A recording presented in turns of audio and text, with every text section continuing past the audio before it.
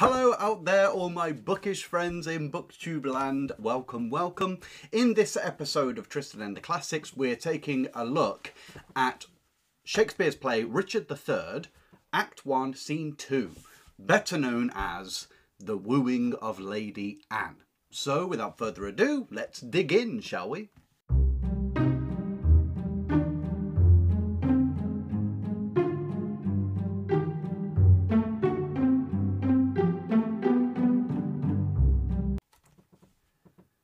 So Act 1, Scene 2 of Shakespeare's play King Richard III is quite rightly deemed an exceptional piece of literary work.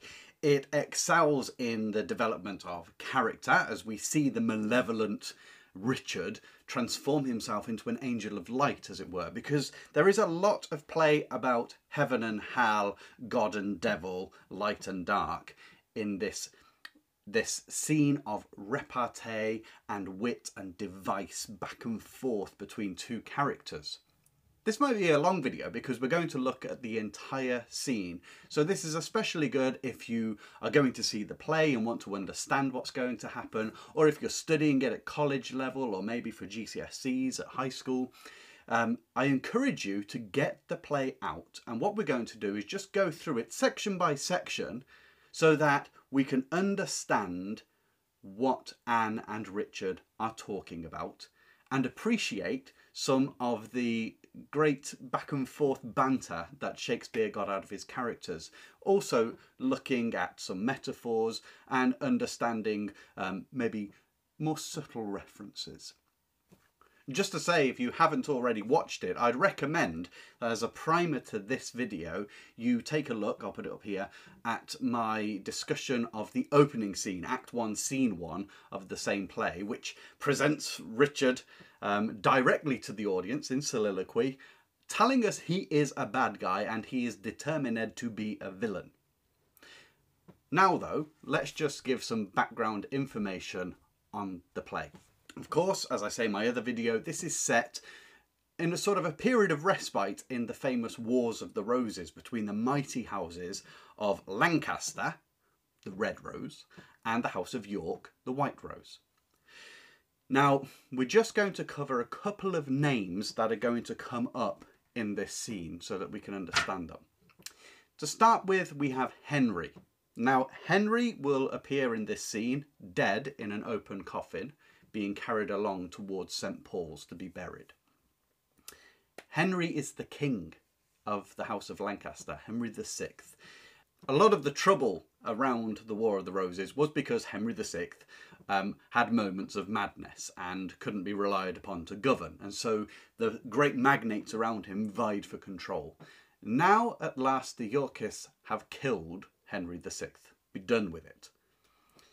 He is being accompanied by his daughter-in-law called Anne. We won't go into too much detail, but Anne has been married to Henry VI's son, who is called Edward. And at the Battle of Tewkesbury, the young Edward of Lancaster had been killed, even though he was only 17 years old. Now, the actual history suggests that George, Duke of Clarence, put him to death. However, there were histories which Shakespeare relied on which said that Richard, Duke of Gloucester, soon to be Richard III, was actually the one that killed this young man. And so Anne has lost both her husband, the young Edward, and now her father-in-law, King Henry VI, both at the hand of Richard, Duke of Gloucester. And he's referred to as Gloucester throughout the play until he becomes the king. Just to say in advance, there is another Edward in the wars, and that's Edward IV, king, head of the House of York. But that's not the Edward that's being talked about here. That's an Edward of Lancaster who was married to Anne. Now, Richard wants to grow himself in power. He wants to clutch the throne, and to have Anne was the daughter of an extraordinarily powerful magnate called Richard Neville, who was called the Kingmaker. She had vast estates, and being linked to her family name would really strengthen Richard's position. And so he's got his eyes set on marrying her. But of course, how can he when he's just killed her husband, as she says? And that's what this scene is all about. How can this deformed, evil, wicked man who killed this woman's husband and the king be able to woo her, to win her over to his side? And follow along in your textbook if you've got the play, or bring the play up online and follow through with me. Enter the corpse of Henry VI with gentlemen bearing halberds to guard it, Lady Anne being the mourner. Halberd is a long pike kind of instrument. Anne speaks. Set down, your honourable load, if honour may be shrouded in a hearse, whilst I awhile obsequiously lament the untimely fall of virtuous Lancaster. So what she's saying, she's got to a certain point and she's just told the men carrying the coffin, set down your honourable load. Well, it's honourable because it contains the highest status in the land, the king, Henry VI. And she says, if honour can be shrouded in a hearse. It's inappropriate for a king to be there in a hearse, killed as he has been. So already she's taking the side of honour, of what is proper, of a respect for kingship, something that Richard has earlier said he would like to pluck down for himself. So he is ultimately unhonourable. And she says, while I obsequiously lament. Well, obsequious often means cringing and crawling and sucking up. But when it comes to the dead, it's due honour, obsequious, to humble oneself before the great life that was, which was the king's life. And she talks about the untimely fall of virtuous Lancaster. He carries the name Lancaster because he was the head of the house, the king. And again, virtue is brought up, this virtue, honour. She's going to stand for what's pure and good. And she mentions the untimely fall, meaning that the king has been killed. He hasn't fallen by old age. Let's carry on. Poor key-cold figure of a holy king, pale ashes of the house of Lancaster, thou bloodless remnant of that royal blood, be it lawful that I invocate thy ghost, to hear the lamentations of poor Anne, wife to thy Edward, to thy slaughtered son, stabbed by the self-same hand that made these wounds. What she's saying here, notice again how she says, poor figure of a holy king. And actually, Henry VI was not warlike, he was rather pious and religious. But we're setting up again this, Richard III is about to come in and he's already said that he's pretty much a devil. She will refer to him as a devil, which creates a great tension in the scene. And Shakespeare, as was his wont, uses that glorious figure of speech, poor key-cold figure of a king. What's so great about that, Shakespeare, cool as a cucumber, was one of his things, but key cold. If you ever picked up a key, it's particularly cold, the metal. So it's saying that he's dead. He's been dead a while. Pale ashes of the House of Lancaster. Well, the ashen colour of the dead. But also, the House of Lancaster seemed in an irredeemable state. It seemed as if the Yorkist house had won completely. They had crushed to dust the House of Lancaster by killing not only the king, but his only son, Edward, who is Anne's ex-husband, because he's dead now. And she says, thou bloodless remnant of that royal blood. It's a play on words that Shakespeare is using here. Bloodless because he's been stabbed, so he's been exsanguinated, so blood has come out of him. But also, true kingship comes through the bloodline. And now there is no genuine Lancaster. The last of the genuine Lancastrians would have been Edward himself, the king's son. So by saying bloodless, Anne is making reference to the illegitimacy of practically anyone to become the next king. Then she says, be it lawful that I invocate thy ghost. Well, obviously spiritism and soothsayers and mediums were irreligious in the days because the Bible condemns them in the book of Deuteronomy. But she wants Henry to know how she's feeling, so she says, be it lawful to invocate, to summon up thy ghost, so that you can see me weep over you and over my husband, your slaughtered son, Edward, And it says there, stabbed by the self-same hand. So the same person that killed Edward killed Henry. And that, of course, is Richard, Duke of Gloucester. We'll carry on with what she says. Lo, in these windows that let forth thy life, I pour the helpless balm of my poor eyes. So the windows that let forth his life are the cut marks, the deep wounds. They're like windows that let his blood out. The life blood, let forth thy life. And she's crying like tears of balm to heal those wounds. She's saying, let me cry upon them. O cursed be the hand that made these holes. Cursed the heart that had the heart to do it. Cursed the blood that let this blood from hence.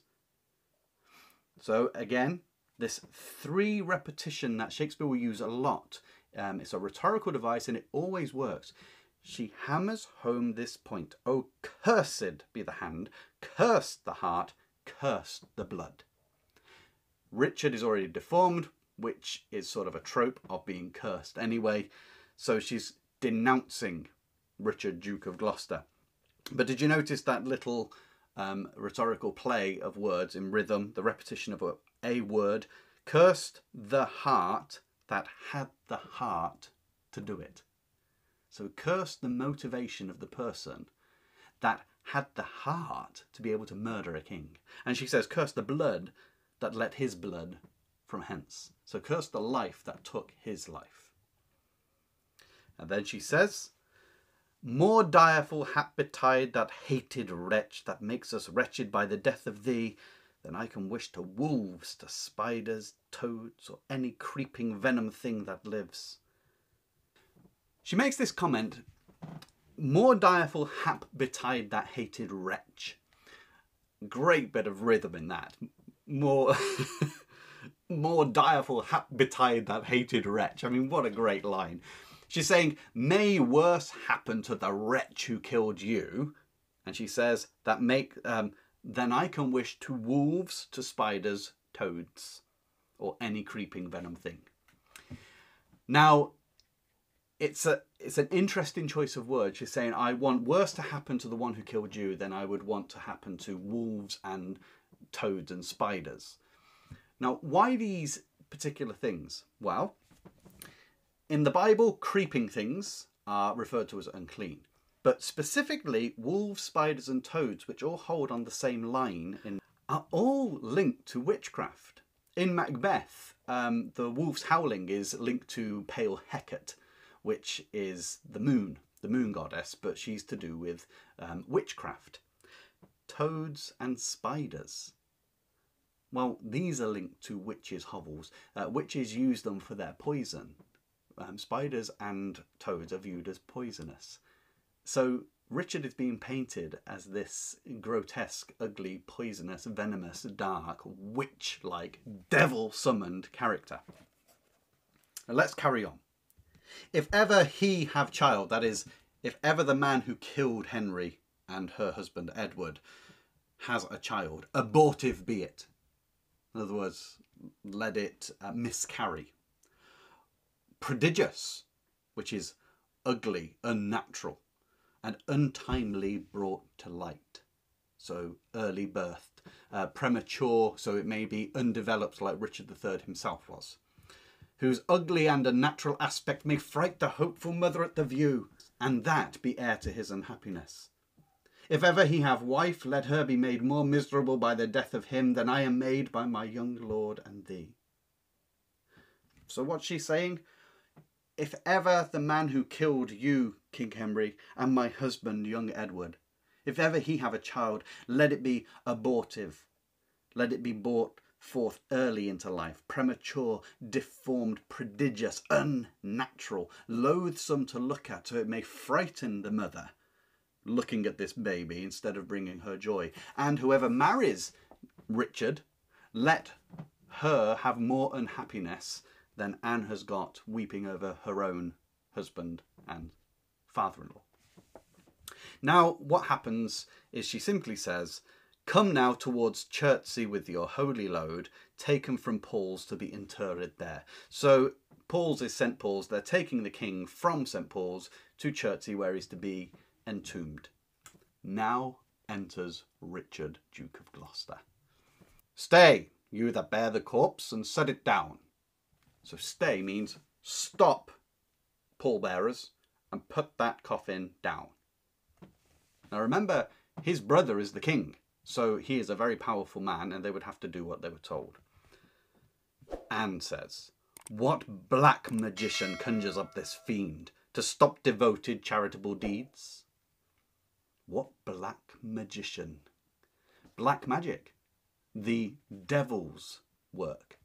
What black magician conjures up this fiend? Where did you come from? Did Satan call you out of the smoke of hell right now to appear? To stop devoted charitable deeds. Well, the charitable deeds is going to bury the honourable and godly King Henry VI. And to stop that happening, someone must be a devil, conjured by black magic. And that's what she's saying Richard is. Richard says, villains, set down the corpse, or by St. Paul I'll make a corpse of him that disobeys. So the men who are carrying the coffin have not put it down at Richard's order, and he's saying, you put it down or I'll make a corpse of you. I'll kill you if you disobey. One of the gentlemen now speaks. My lord, stand back and let the coffin pass. So one of those in the entourage of Anne has told Richard to back off and let the coffin pass. Richard says, unmannered dog, standest thou when I command? In other words, where's your manners, and standest, halt, when I command you to halt? Advance thy halberd higher than my breast, or by St. Paul I'll strike thee to my foot and spurn upon thee, beggar, for thy boldness. Advance thy halberd. So this man has told Richard to step back and put the halberd point at Richard's chest as a threat.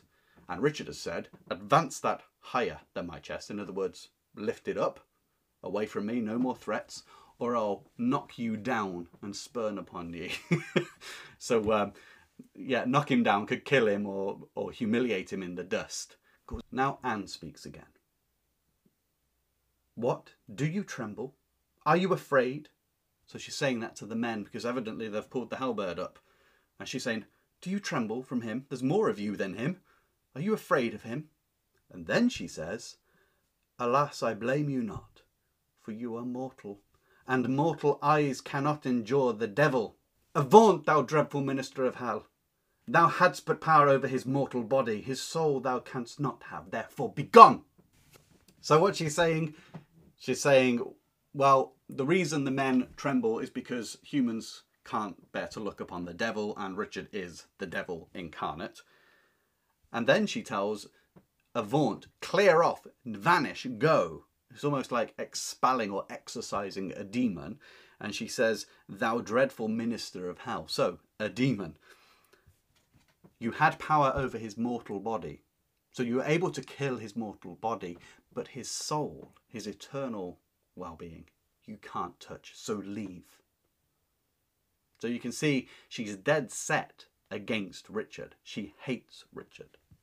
This is where Richard starts talking to Anne, and he wants to win her over. He wants to woo her, to make her fall in love with him. And you think, how can that be possible? Not only must she hate him, but he's doing it in front of the corpse of her father-in-law, whom he killed. And what we're going to see is almost Shakespeare. He makes Richard more magnetic through this. Shakespeare almost demonstrates Richard's witchcraft, his ability to beguile, to transform into an angel of light, to have an irresistible, almost devil-given gift to manipulate people. Because he's deformed. He's got nothing going in his favour. And yet here he tries to woo Anne, who hates him.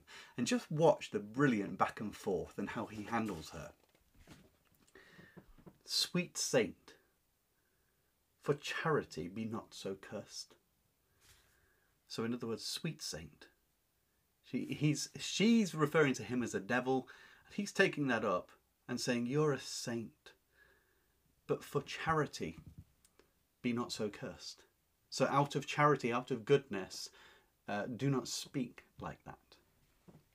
She says, foul devil, For God's sake, hence, and trouble us not.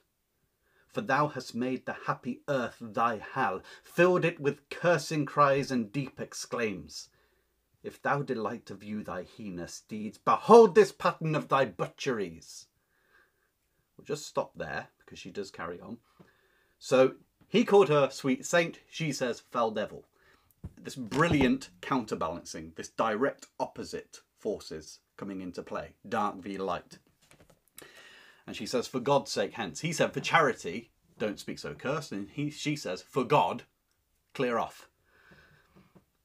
And she says, thou hast made the happy earth thy hell, filled it with cursing cries and deep exclaims.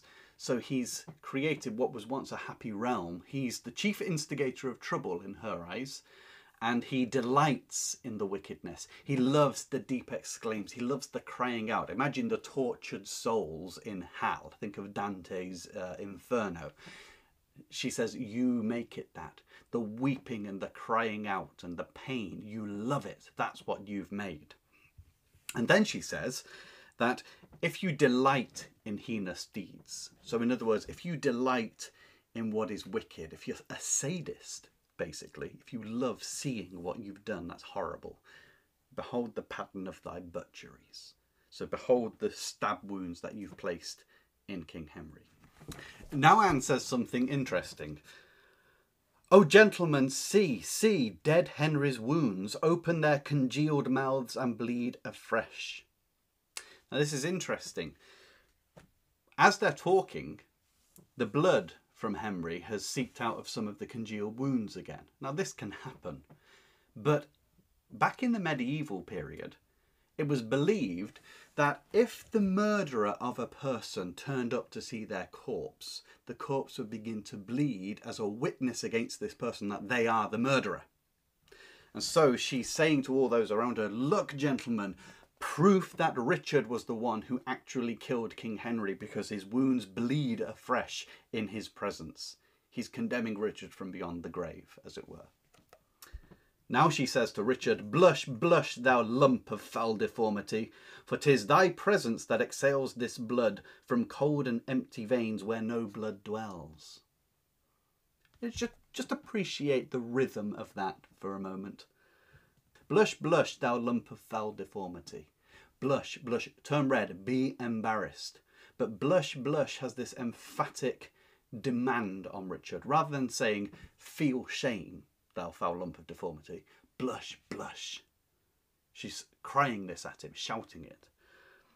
And calling him a lump of foul deformity refers to his hunched back and his raised shoulder.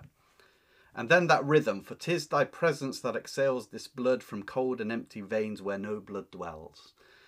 So your presence pulls forth, the wounds are exhaling blood, spitting forth blood. Your presence is pulling that forth, the blood, from veins where there is no blood, because he's been stabbed, he should have been drained of blood. So you're bringing out blood where there isn't any. Thy deeds inhuman and unnatural provokes this deluge most unnatural. So she's saying that his deeds, now in warfare you can kill, that's not unnatural, but it is unnatural to kill a king who is in your charge, which is what she's accusing Richard of. So this is unnatural, and it provokes this deluge, this bringing forth of blood, which is unnatural. It shouldn't be happening, he's been dead too long.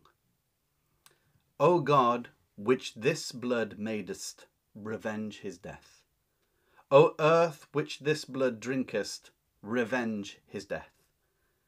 Either heaven with lightning strike the murderer dead, or earth gape open wide and eat him quick, as thou dost swallow up this good king's blood, which his hell-governed arm hath butchered. A beautiful piece of speech again by Anne. What's so powerful about Anne being eloquent with words, especially indicting words and curses towards Richard, is she's not a pushover for him to win. She's got great presence of mind and great capability and great soul, so she's not an easy person to conquer in a repartee.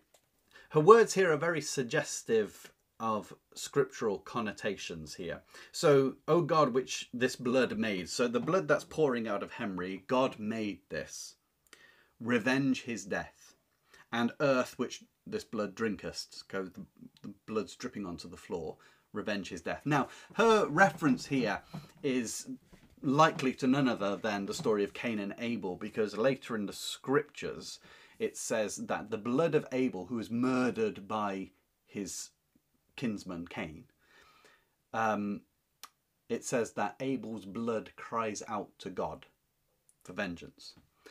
And she's referencing that. So by extent, she's saying this man is as innocent as Abel, and Richard, who is connected to the throne by blood, is like the wicked Cain, the brother of Abel. She's invoking the same demand from God to answer the blood of Henry with the blood of Richard. So do justice.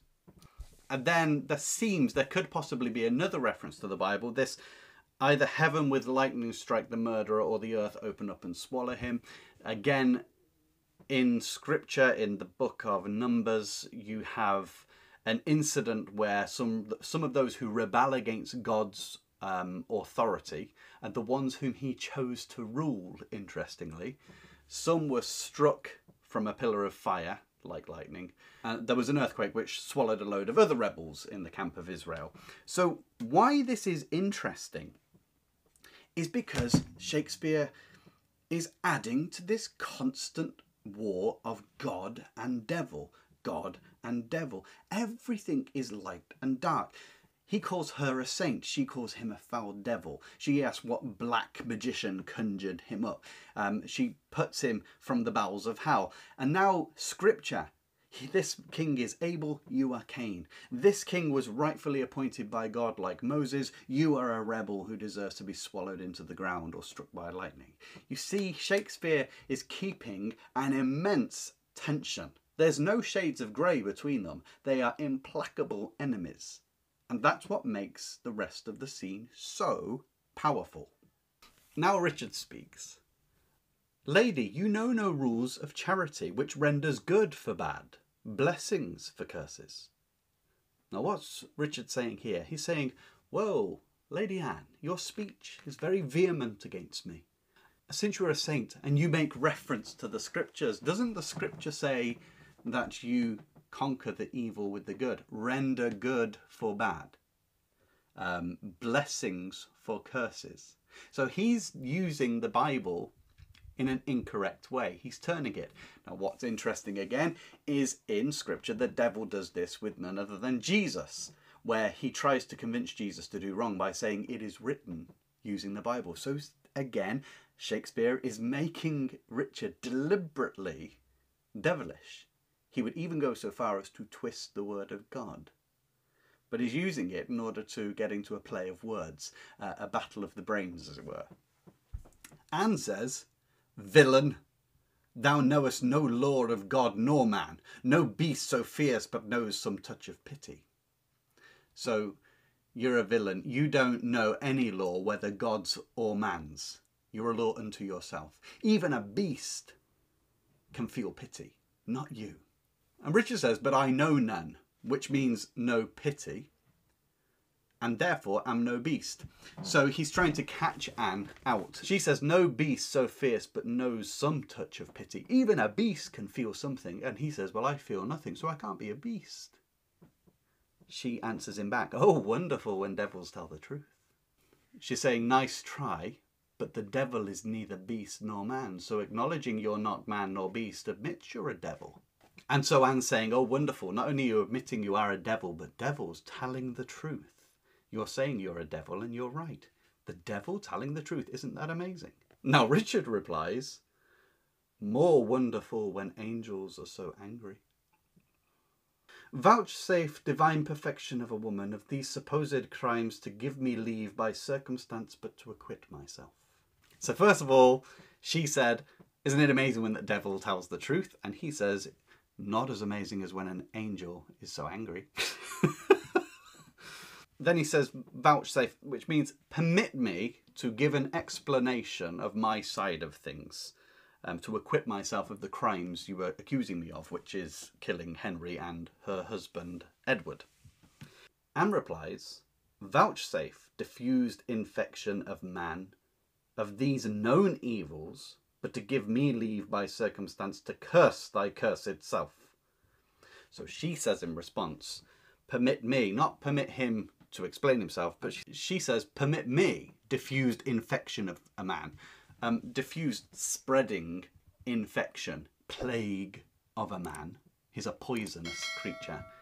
Permit me, you deadly plague, to speak of these known evils. You don't need to explain them away because I know them to be true. I don't need to hear your explanation, Richard. Now Richard responds, fairer than tongue can name thee, let me have some patient leisure to excuse myself.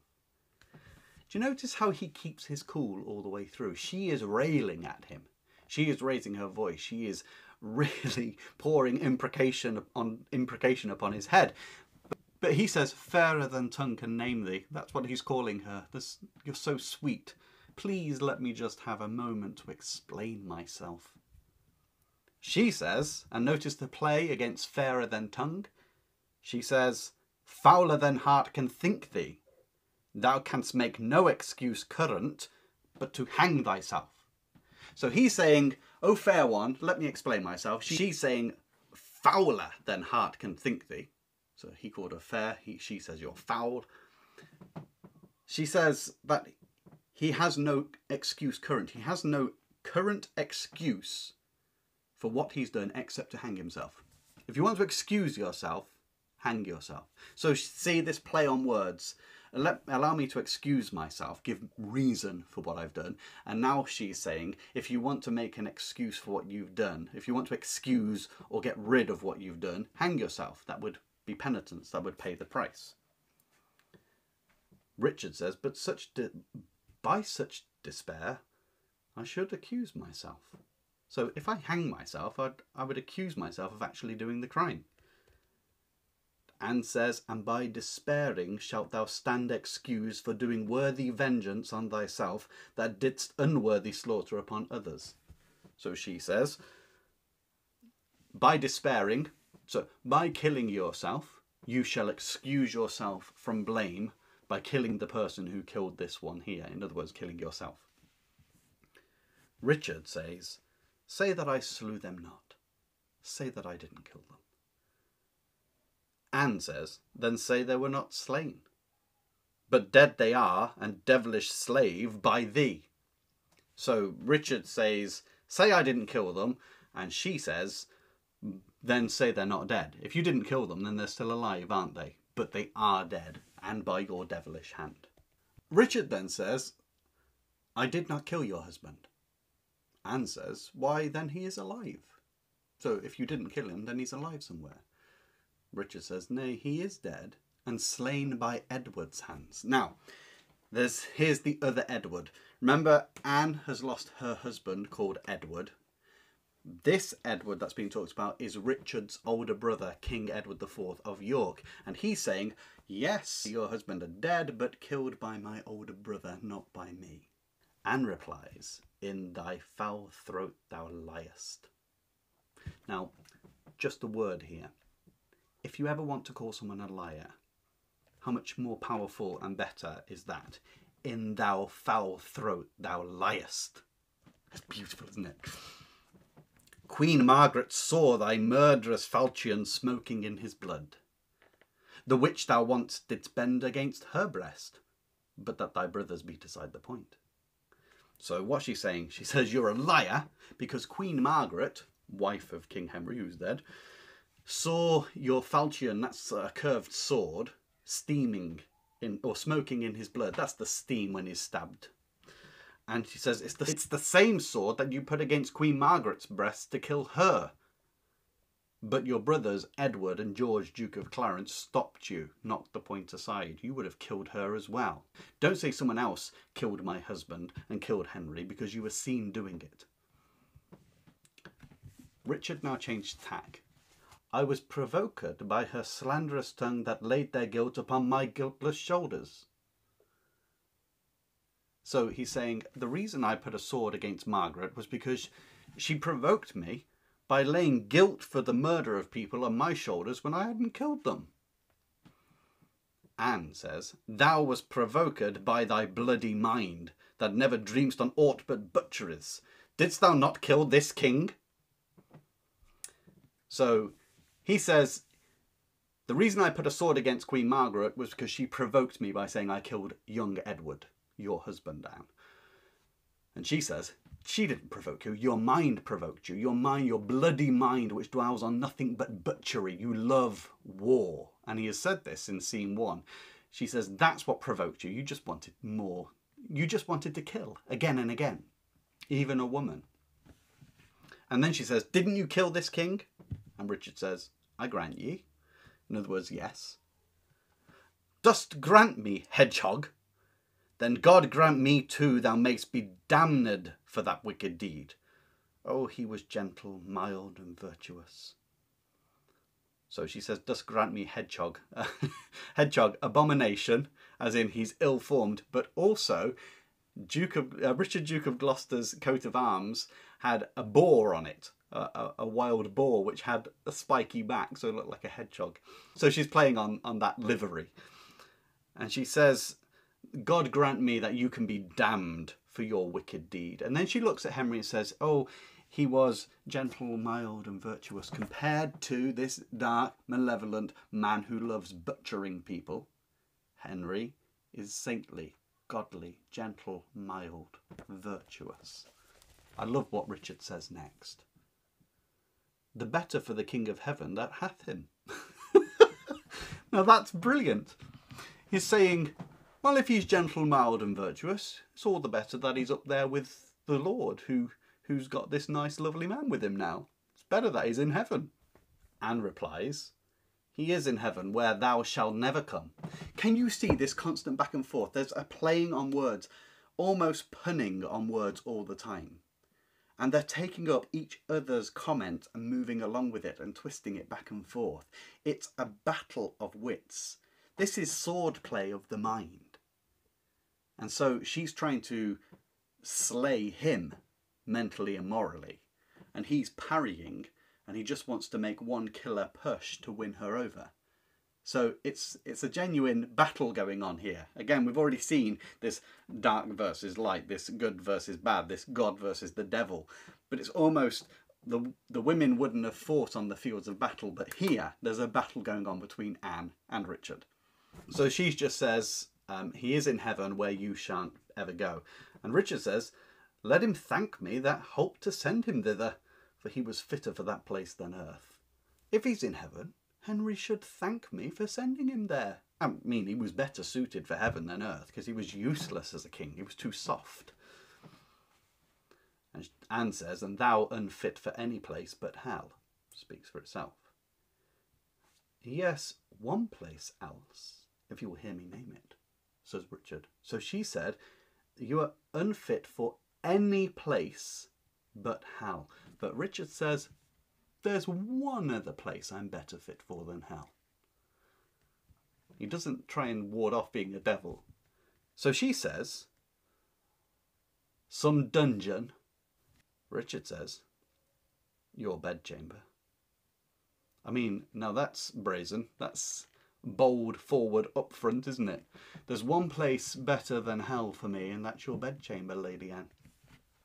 Anne says, ill rest betide the chamber where thou liest. What Anne is saying is, wherever you lie, ill is there, and may a curse follow it. And Richard says, so will it, madam, till I lie with you. So you're right. Wherever I lie in a bedchamber, ill is there until I lie with you. My life is woeful without you. And wherever I sleep, I shall feel bad and low and depressed until I lie with you, and then all will be better. And Anne says, I hope so.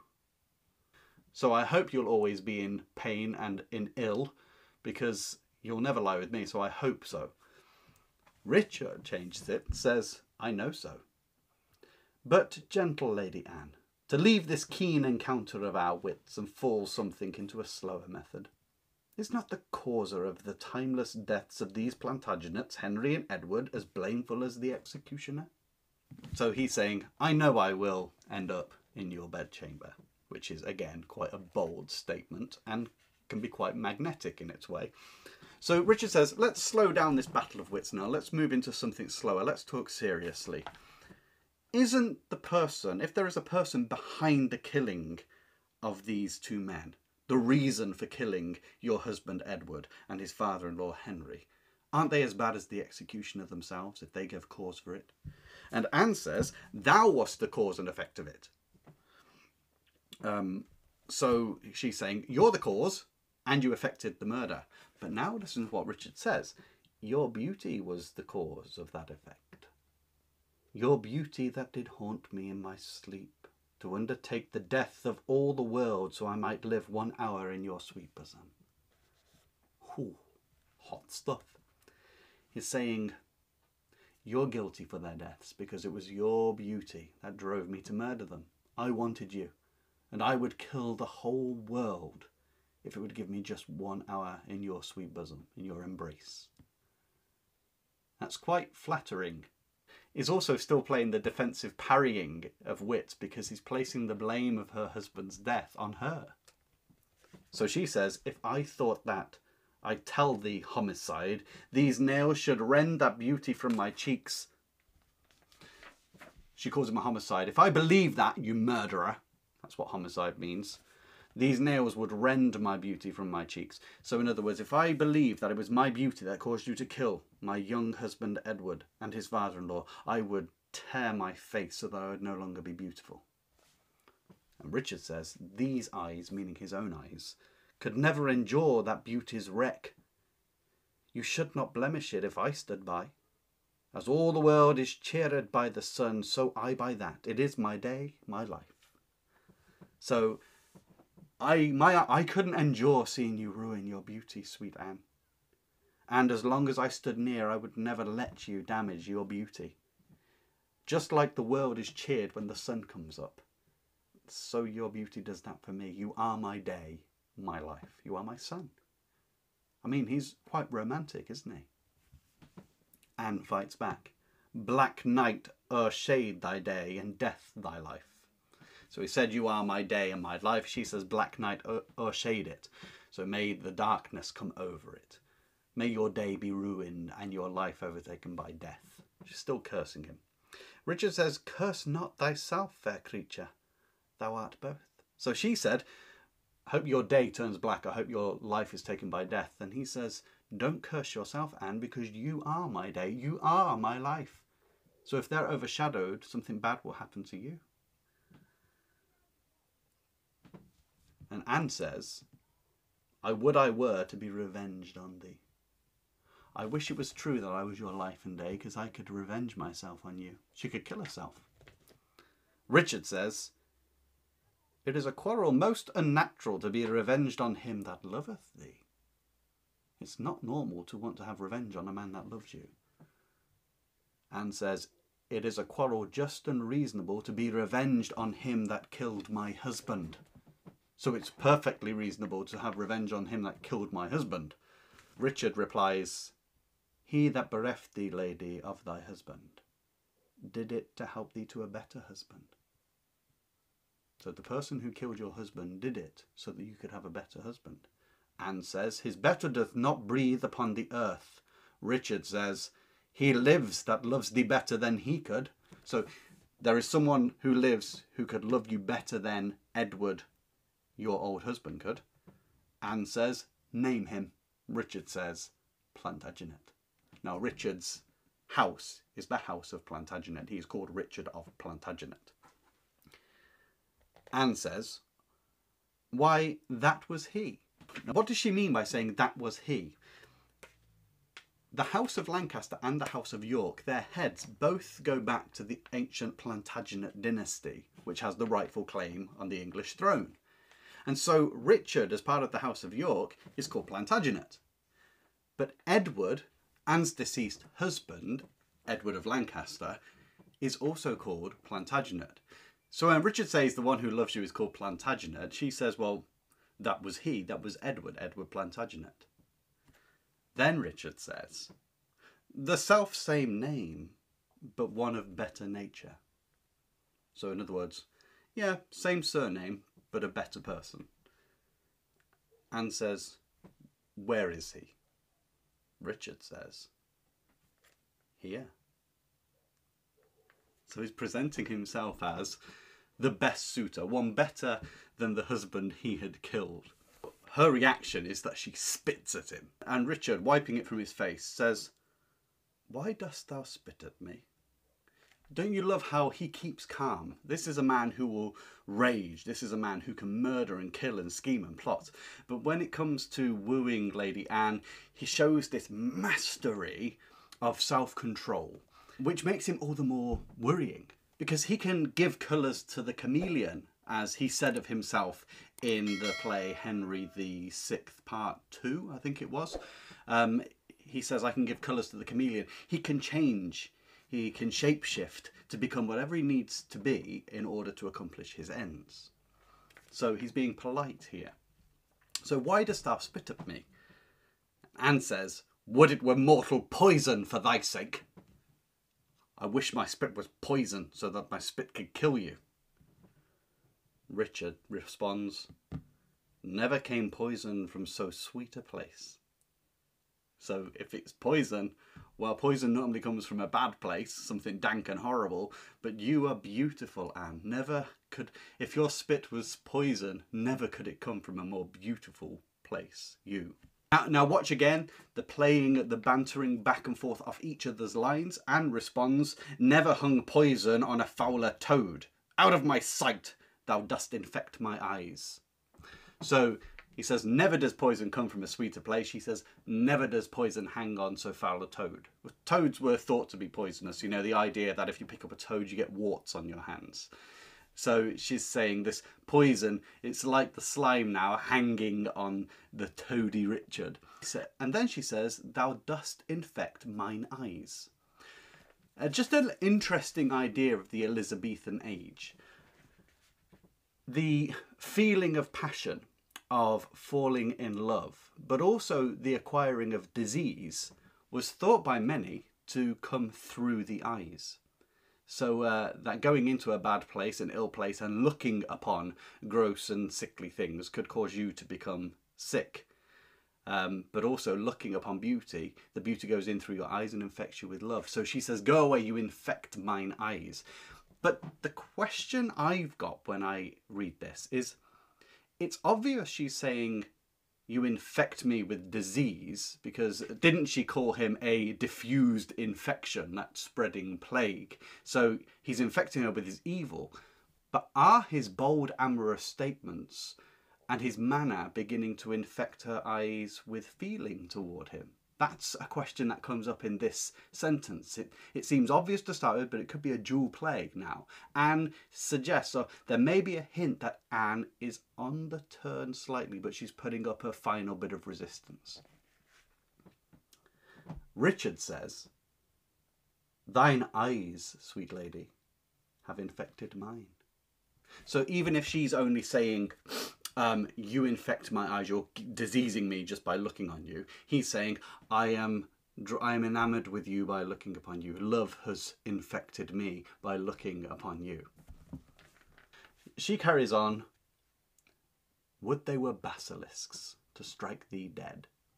Now, I personally interpret her tone beginning to change here. She could shout this, would they were basilisks to strike thee dead. Is she being a little more coy and playful in this witty exchange now? Would they were basilisks to strike thee dead. Has he softened her down? What do you think? It's an interpretation when you read the play at this point. But a basilisk is a monster snake which has eyes which, if it looked at you directly, you would turn to stone. He says, when I look at your eyes, it makes me fall in love. And she says, I wish my eyes were basilisk eyes and turn you to stone or kill you. Richard now gives a mini speech to Lady Anne to convince her that he truly does love her. And the one thing that's potent about forthright statements is we all like to be loved. And even if the person's a monster, we're not impervious to words. So let's listen to what Richard says. I would they were that I might die at once, for now they kill me with a living death. Those eyes of thine from mine have drawn salt tears shamed their aspects with store of childish drops. These eyes which never shed remorseful tear. We'll just stop there. What Richard is saying, I wish your eyes were basilisk's eyes. I wish you could strike me dead, because now I am in a living death. I can see you, I see your beauty, and to me I want you and I love you, and if I cannot have you, my life is more painful than death. And then he says, those eyes, your eyes, Anne, have drawn from mine eyes salt tears. So he weeps. He's affected, he's moved with emotion for her beauty and his love for her. But more than that, it says that those tears of his have shamed the aspects of his eyes. So shamed, you can see the tears in his eyes coming out of his eyes. So it's put shame upon him as a man, a mighty man, a warrior, to cry. But he says, you've put shame with childish drops. So you've turned me into a crying babe. And then he said, these eyes which never shed remorseful tear. I have never cried before. Remorse, sadness, I'm above it. I'm too strong to give way to tears, but your eyes have drawn forth salt tears from my eyes. I mean, he's saying you are the most wonderful person on earth. I love you ardently with all my heart. You have a greater effect on me than anyone else. I mean, that's pretty good, potent love stuff, isn't it? Now he's about to emphasize just how impregnable he is to being made to cry, that nothing makes him cry. So this amplifies, if Anne can make him cry, how much he must love her. Let's carry on. No. When my father York and Edward wept, to hear the piteous moan that Rutland made when black-faced Clifford shook his sword at him, nor when thy warlike father, like a child, told the sad story of my father's death, and 20 times made pause to sob and weep, that all the standers by had wet their cheeks like trees bedashed with rain. In that sad time my manly eyes did scorn an humble tear. And what these sorrows could not thence exhale, thy beauty hath, and made them blind with weeping. I never sued to friend nor enemy. My tongue could never learn sweet smoothing word. But now thy beauty has proposed my fee, my proud heart sues and prompts my tongue to speak. Wow! So what's he saying? First of all, I've never shed a remorseful tear. And then he says, when my father and Edward. This is not the Edward that Anne married. This is Edward, Richard's brother, who is now king.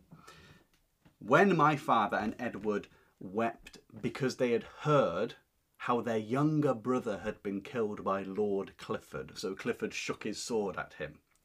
Well, the younger boy had died, and of course, you imagine the pain for his brothers and for his father. They wept over him, and they moaned. Richard says, that didn't affect me. Then he says, nor when your warlike father, like a child, told the sad story of my father's death. So, Anne's father is the kingmaker, Richard Neville. He's actually dead at this point. He dies in the last play, but he's a marvellous character. And please, please, please, go and check out my video on the kingmaker's death speech, because it's one of the greatest speeches you'll see a character make. The Earl of Warwick, Anne's father, was the chief support to Richard's father's effort towards the crown. And for a long time, the kingmaker was on the House of York's side. He switched places in the end. So you can imagine when Richard's dad died, it was the Earl of Warwick who came and told the boys. So Richard was there. You would have had George, Duke of Clarence. You would have had Edward, who has now become the king, Edward of York. Warwick would have told them all about their father's death. And it says that the Earl of Warwick 20 times made pause to sob and weep. So the Earl of Warwick kept breaking down, telling the story of Richard's father's death. It's so bad that all the standers by had wet their cheeks like trees bedashed with rain. Well, imagine trees dashed with rain, the dripping water, drip, drip, drip, constant. All those watching Warwick relate the story were weeping their hearts out over the death of the Duke of York, Richard's father.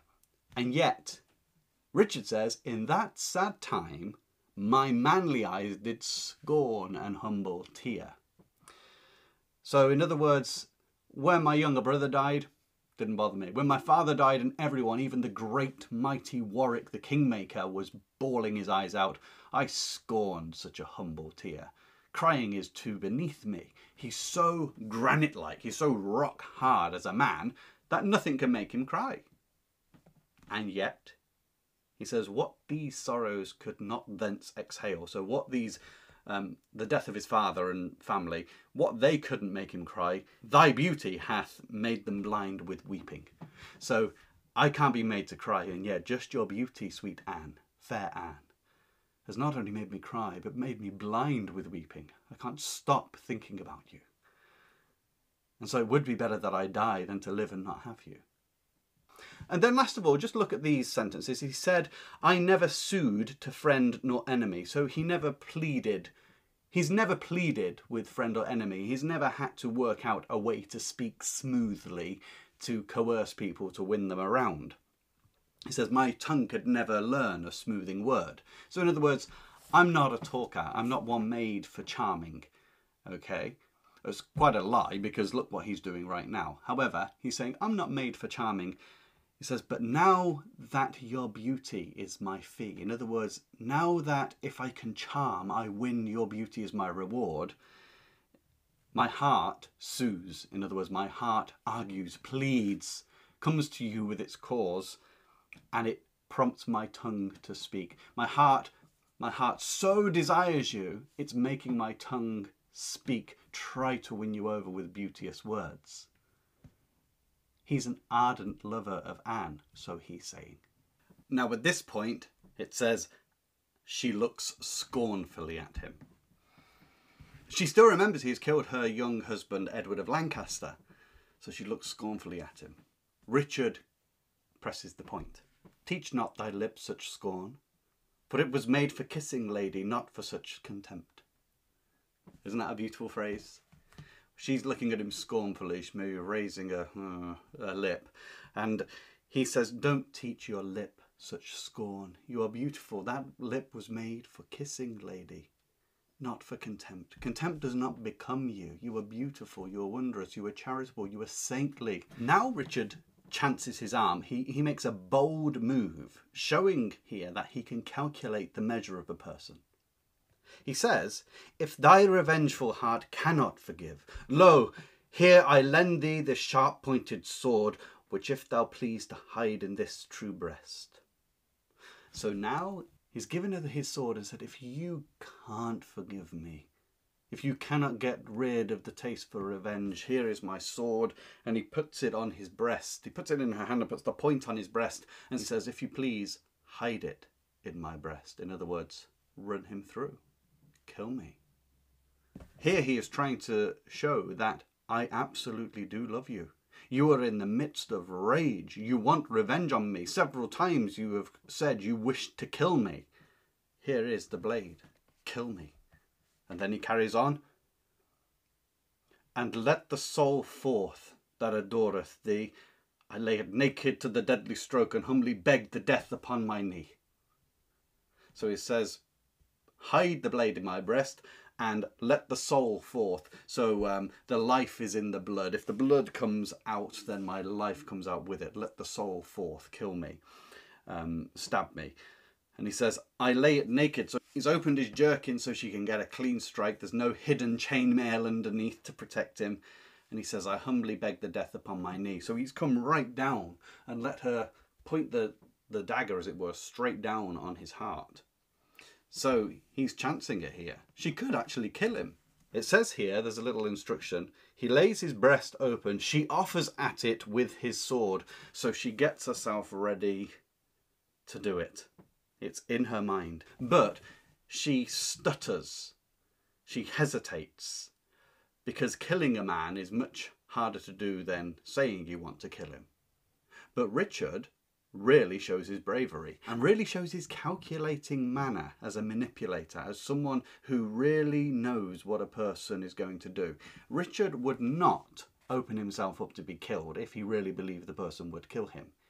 he knows she hasn't got the stomach to do it. So he says, "Nay, do not pause, for I did kill King Henry, but 'twas thy beauty that provoked me. Nay, now dispatch, 'twas I that stabbed young Edward, but 'twas thy heavenly face that set me on." Wow. What's he saying? She puts the sword towards his chest, which is put open, and then she hesitates, and he says, "Nay, do not pause. Don't hesitate. If you cannot forgive me, if I cannot love you, and you will not love me, my life is worth nothing. Anyway, run me through." And then he provokes her by saying, "I did kill King Henry," who's lying there, remember, in all of this scene. I killed him. And then he says, though, "'Twas thy beauty that provoked me, because I wanted you. And now that you're his daughter-in-law, although his son has died, you now come under his charge. And I want you, and he would not give you to me. So I killed him for your beauty." And then he says, "Nay, dispatch, kill me. It was me that stabbed young Edward, your husband." Now, earlier he had said it was his brother, Edward of York, that had killed her husband. But now he's saying, "It was me. I killed him." But his excuse, "'Twas thy heavenly face that set me on, because you're so beautiful." And there's an interesting facet that you must remember here. For the bulk part of the Wars of the Roses, Anne's father, Richard Neville the Kingmaker, was on the side of the House of York. So Anne, growing up, knew Richard anyway. They had spent a lot of time together. And now he's using this to his advantage. It's almost like saying, "I've always loved you, your heavenly face." And then to see when your father went over to the Lancastrians and you were married by your father to this Edward of Lancaster, I killed him because me and you were meant for each other. I want you. I love you.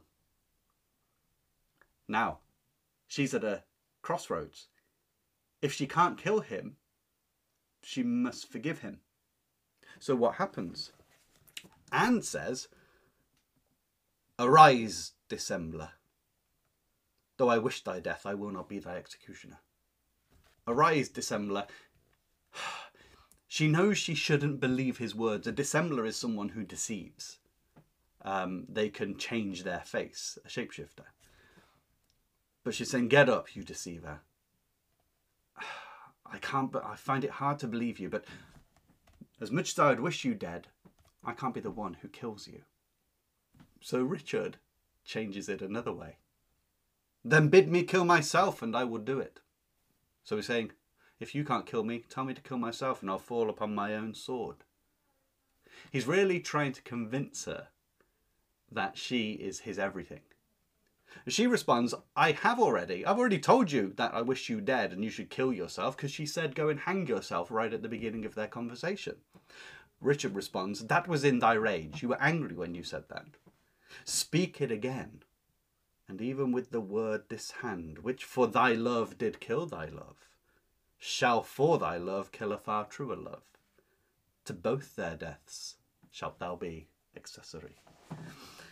So he's saying, when you told me to kill you before, that was because you were absolutely raging and mad in the heat of temper. Now that you've cooled down, tell me to kill myself coolly, with meaning, and I will do it. And he says, "This hand, which for thy love killed thy love." So, my hand, which to have your love killed your husband, your love. So this hand, which for thy love killed your love, shall, for your love, kill a far truer love. So he's playing on the love emotion to the love meaning lover. So this hand which to gain your love killed your lover, your husband, will, for your love again, kill a far truer lover, myself. And then he says, and to both their deaths, mine and Edward's, you will be the accessory to murder, because it was for your beauty that all of this was done. Quite witty, isn't he? Anne speaks an extraordinary sentence now. I would I knew thy heart. I wish I knew your motives. I wish I knew whether you speak truly. Richard says, "'Tis figured in my tongue. What I say is what is in my heart. I love you." Anne says, "I fear me both are false." Richard says, "There never was man true." Then there's never been a truth speaker, since this is the uttermost truth. Anne says, "Well, well, put up your sword." Because at this point, he's picked up the dagger which she dropped, or the sword, and he has put it to his own chest, and because he said, "I'll kill myself if you give the word." So she says, "Put up thy sword. Take the sword away from your chest." Before he does, though, Richard says, "Say then, my peace is made." So say we're at peace, that you forgive me, before I move this sword away from my own chest. Anne says, "That shalt thou know hereafter. Let me think about it. I will speak to you later about this." So she's already agreeing to see him again. Richard says, "But shall I live in hope? Is there a chance you will fully forgive me and love me?"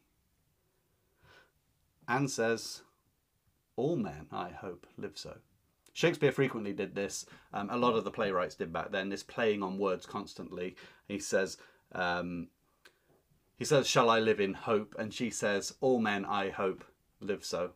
It's just playing with the words.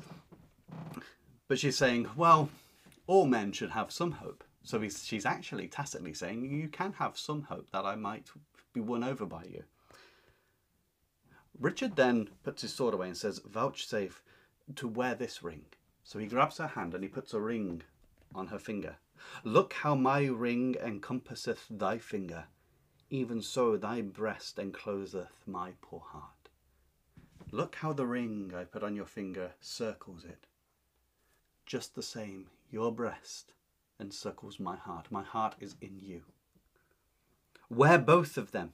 Wear both the ring and my heart, for both of them are thine. And if thy poor devoted servant may but beg one favour at thy gracious hand, thou dost confirm his happiness for ever. So he's saying, wear both the ring and my heart, because they both belong to you. And could I beg you to let me do one thing, which, if you allow me to do it, will confirm my happiness forever? And she says, what is it? What's this one thing you want me to let you do? He says, that it may please you leave these sad designs to him that hath most cause to be a mourner, and presently repair to Crosby House. Just pause here. He's saying, the one favour I ask from you is to leave this sad scene, this sad designs of Henry in his coffin being taken to be buried, and leave this burial to the one who has the most cause to mourn this king, me, because I killed him. I am the one that should be mourning over him. I am the one that should be repenting for what I have done. So if you repair, go to Crosby House and wait for me, I will sort this out. And then he carries on, he says, where after I have solemnly interred at Chertsey Monastery this noble king, and wet his grave with my repentant tears, I will with all expedient duty see you. For divers unknown reasons, I beseech you, grant me this boon. So, Anne, grant me this favour. Leave King Henry now, and let me take him to the monastery in Chertsey and inter him and weep over him with repentant tears. See how he's showing I've got a soft side. I genuinely love you, and I'm not a devil at all. And I realise I've done wrong, and you've helped me to see this. And he says, for diverse unknown reasons. I've got my reasons, but I'll explain later.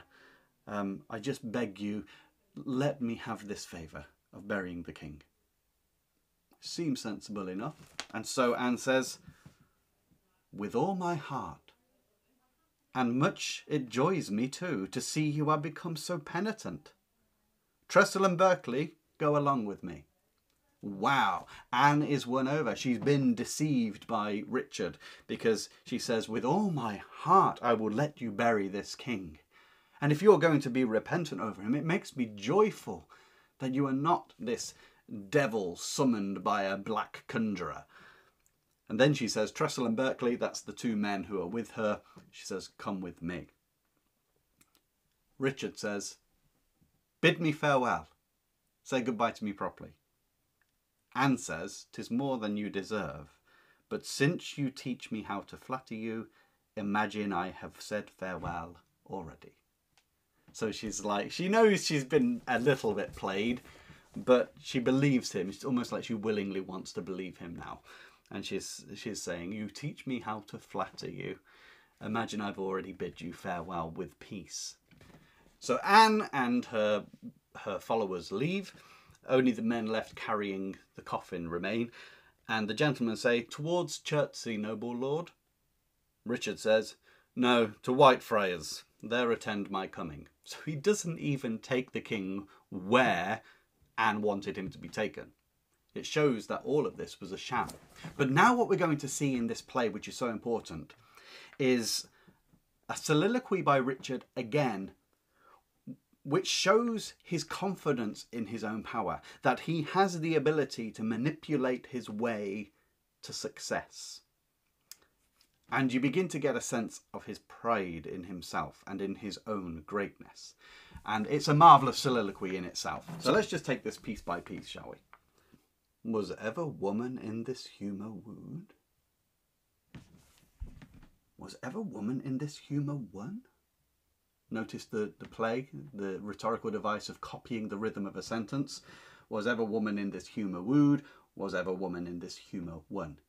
It's almost poetical. It's lyrical. I'll have her, but I will not keep her long. Wow. So I'm going to get her, I'll marry her, but I won't keep her for long. She's not that important. She's a mere stepping stone to his ambition.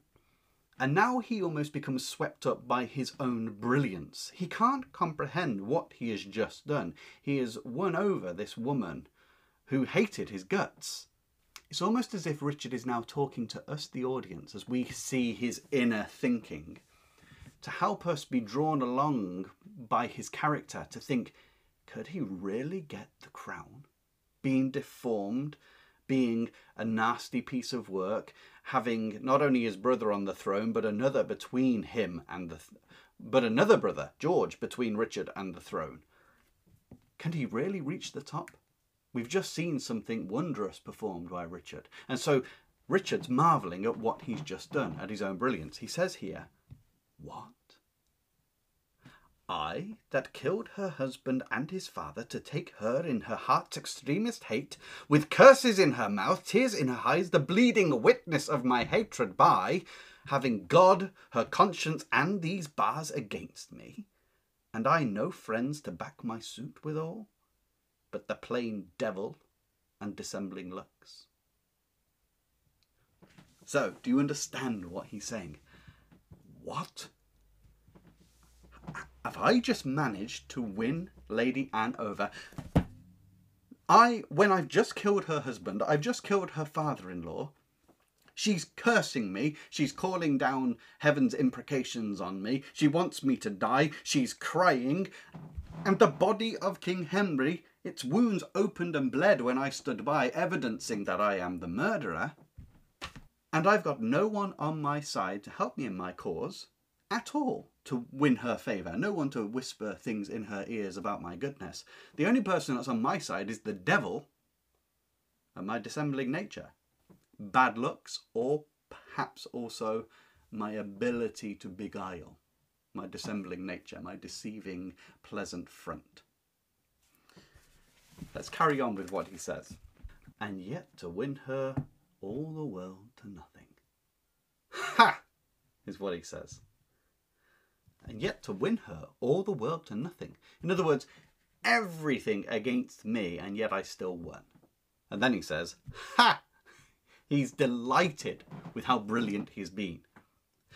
Hath she forgot already that brave Prince Edward, her lord, whom I, some 3 months since, stabbed in my angry mood at Tewkesbury? So has she forgotten her husband already? And he says that he killed him at Tewkesbury. That's the Battle of Tewkesbury. Afterwards, Edward of Lancaster was found, and despite his pleas, he was put to death. And he said, I stabbed him in my angry mood. In other words, I didn't stab him in hot-blooded warfare, but after the battle, when I could have spared him, but I was annoyed with him, so I killed him. That's what he's saying. I that have just done that, has she forgotten this man already? And then talking about the Edward whom he killed, he says, a sweeter and a lovelier gentleman framed in the prodigality of nature, young, valiant, wise, and no doubt right royal, the spacious world cannot again afford. So he's just said about Edward, a sweeter and lovelier gentleman you can't find. He was a lovely lad. And yet here's Richard, this demon incarnate, as it were. And then describing the young Edward whom he had killed, he says he's young, he's valiant, so brave, he's wise. And then he says, and no doubt right royal. In other words, it's almost like Richard is saying the Lancastrians actually are on the side of right. They should be the kings. So he is right royal, which is basically saying that Richard and his family are impostors to the throne, but also that he himself, Richard, he doesn't have a claim on the throne at all. And he says, the spacious world cannot afford. So in other words, even though the world is vast, it could never make someone as good as this young Edward again. And then he says, and will she yet abase her eyes on me, that cropped the golden prime of this sweet prince, and made her widow to a woeful bed? So, not only does she forget her husband so quickly, but will she really abase her eyes from this beautiful young man in his golden prime? Will she turn her eyes lovingly upon me, who is both deformed, wicked, and the one who killed her husband, and made her widow to a woeful bed? I mean, beautiful use of alliteration there. He made her a widow, and a bed with no husband or partner in it is woeful, full of tears. She cries to sleep on her pillow. Will she look at me lovingly, the one who caused all this? This is wondrous. Then he says, on me, whose all not equals Edward's moiety. What he's saying is, me as a whole is not even worth a slither of what Edward was as a person. Moiety is a part of something. So I'm not half the man he was. Then he says again, on me that halts and am misshapen thus.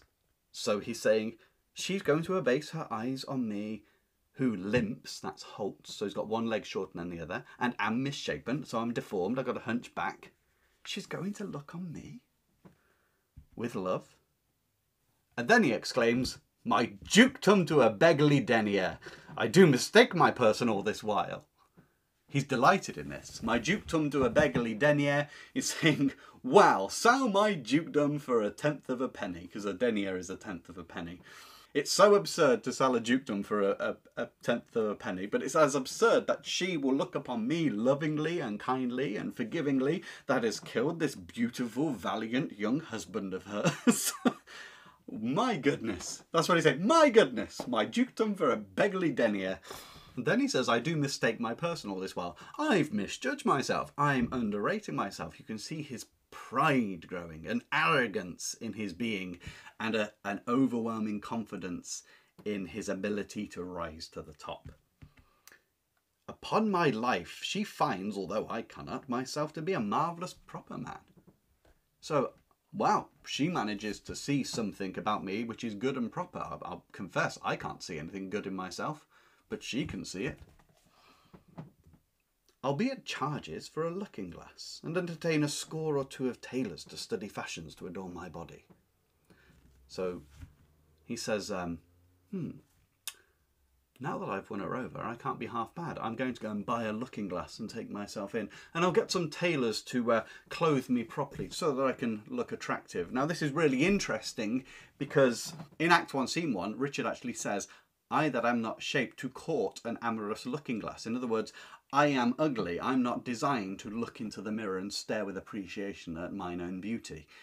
And yet now that Anne has seen something in him, he's beginning to feel a little bit more confident in himself. He says, I'll get a looking glass and I'll get some tailors to dress me nice, which is interesting because he says that he's not shaped for sportive tricks. In other words, he's not shaped for loving, for flirting, for courting. And this is all that he said in the opening scene. And now, because of his wooing of Anne, he's suddenly got a bit more confidence. He wants to make himself look a bit better. Let's carry on. Since I am crept in favour with myself, I will maintain it with some little cost. So now that I feel a bit better about who I am and how I look and that I can charm this young Anne, I'll spend a little money to keep myself looking prim and proper. So adding to all of Richard's other bad qualities, we've now got the growth of vanity coming in as well, and that will have an effect on him. It's his hard pride which really makes him so cruel, but this extenuation of pride into personal vanity is just the icing on the cake. But then he just says, as an afterthought, "But first I'll turn yon fellow in his grave, and then return lamenting to my love." So first I'll bury Henry, and then I'll go back to my love. I'll go and find her at the hall that I've told her to wait at. But very interestingly, did you see, he didn't say first I will bury King Henry VI. He says first I will turn yon fellow in his grave. Well, that's an expression, isn't it? To turn someone in their grave. If the dead knew what you were about to do, they would turn in their grave. They would roil. They would revolt against what was about to happen. He is about to go and win Anne. Henry VI is her father-in-law, who Richard killed, and so he would turn in his grave if he knew that Richard was about to go and woo his daughter-in-law and get her to marry him. So isn't that a clever play on words, a double entendre? I will turn him in his grave, so you can inter him and bury, but I can also turn the man in his grave if he knew what I was about to do. And then the last two lines, typical of most soliloquies of Shakespeare, he ends it with a rhyming couplet. "Shine out, fair sun, till I have bought a glass, that I may see my shadow as I pass." And this again is a change in his perception of self, because in Act 1, Scene 1, Richard says that he spies his shadow to descant on mine own deformity. So normally he looks at his shadow in the sun on the floor to look at the hump on his back and to disparage himself because of his ugliness. And now he's saying, until I've got a looking glass to look at my new good looks, which I must have because Anne likes me, shine out, fair sun, put my shadow on the floor again so I can see it, and this time be impressed by myself. So that is Act 1, Scene 2, the wooing of Lady Anne. We saw the repartee back and forth. We see Shakespeare taking each sentence of each character and each one of them twisting that sentence to their advantage, a battle of wits. We see how the angry Richard from Act 1, Scene 1 can turn into this dissembling, calm, loving Richard in order to win Anne. We see how Anne is won over by the force of Richard's charisma against her better judgment.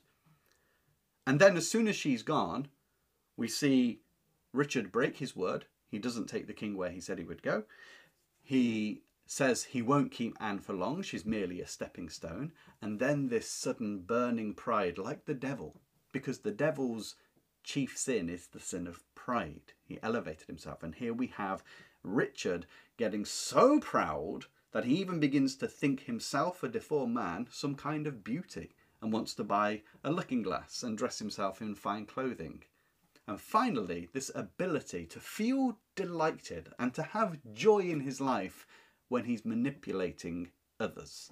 It's part of what makes him the most enthralling, charismatic bad guy in literature. And you can't help but be drawn in by him. You know he is bad, but you're mesmerized that someone with so much against them can seem to rise so high, and you want to know if he can become the king, which is his ultimate ambition. So I hope that you've enjoyed this. It is a longer video than normal, but I hope it helps you if you're studying for the play for college or school and it helps you understand it, or if you're going to watch the play and you really want to get to grips with what's going on the stage. Please let me know your thoughts on this video down below, or your own interpretations of the scene. And in the meantime, I wish you joy in your reading.